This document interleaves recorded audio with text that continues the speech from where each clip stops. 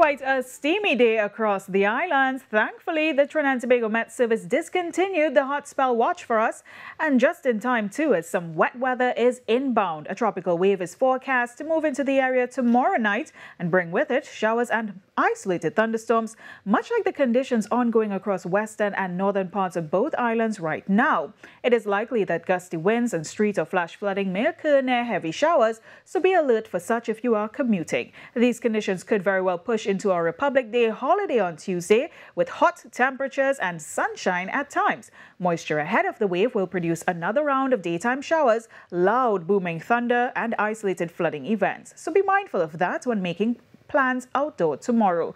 Meanwhile, beachgoers can anticipate calm to moderate waves in open waters with swells approaching 1.5 meters in height. Not too bad for the sunbathers out there like myself.